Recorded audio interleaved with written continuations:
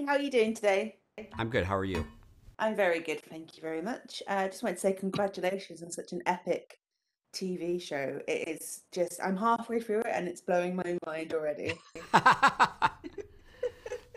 Good. That was the goal. Oh, Um, I've been told that there is still so much more to come. I'm like episode five.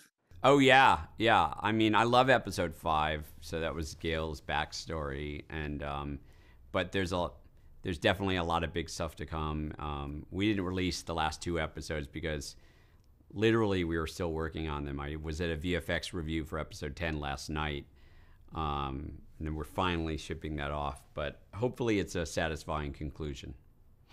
Amazing. Well, I just wanted to start off really with we're talking about what drew you to Isaac Asimov's work and why did you want to adapt this for the screen?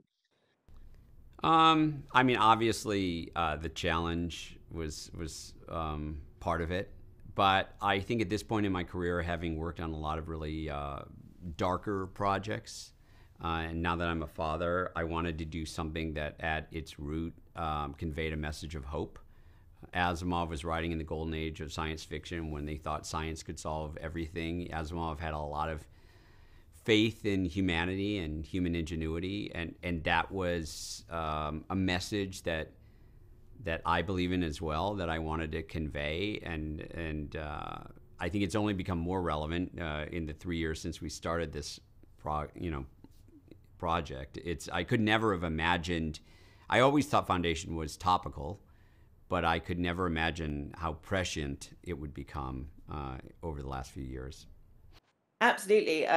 Definitely, even just the first episode, I was like, this is so like our real life going on right now with the COVID deniers, anti-vaxxers, climate change deniers, and Yeah. all that, the conflict between science, politics, and religion all come into play here. So how Yeah. did you draw much parallels from our world into this world? Well, yeah, absolutely. I mean, when Asimov was writing the books, he was writing in a post World War II environment. He was looking at the realignment of all these empires that were falling across Europe and the ascension of America.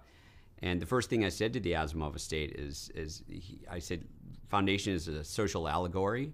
He was writing about his contemporary world, but that's 70 years removed from where we are now. So I've got to be able to reference where we are now if the show is going to function as a mirror.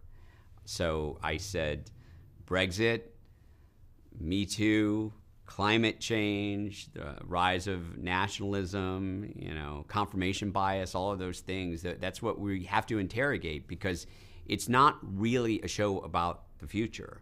It's a show about now. It's about who we are now, and it's a show about, are we as a society, or as individuals and as a society, willing to sacrifice something for future generations? Absolutely. And it's also a kind of tale about even though there's these big elder figures, it's all about the younger generation coming forward and implementing these ideas, whether the old generation before them were wrong or right in what they were theorized. Yeah, I mean, Harry Seldon says at the end of the first episode that change is frightening, especially for those in power. It's always the old guard that fears change, that are the most rigid. They fear being replaced. They fear becoming irrelevant. And so they cling to power often long after they really should be clinging to power. And that is something very human, and something I think we can all look to various examples of in our world today. Absolutely. Then bringing in this talented cast to play all these characters that range from new faces to familiar faces. What was the challenge in getting the right roles here? Well, when we were in the writer's room, I do what's called fantasy casting, and I put up pictures of people that we're imagining, in the roles. In the case of Harry Seldon, there was a picture of Jared Harris. In the case of Brother Day, there was a picture of Lee Pace. It never happens that you get the people that you're writing the roles for. So my hope was always to, you know, um, have these two pillars, these two, incredible actors as the foundation, no pun intended, and then to populate the show with a lot of new faces, at least for an American audience or perhaps a Western audience. We cast all over the world. We cast in 17 different cities.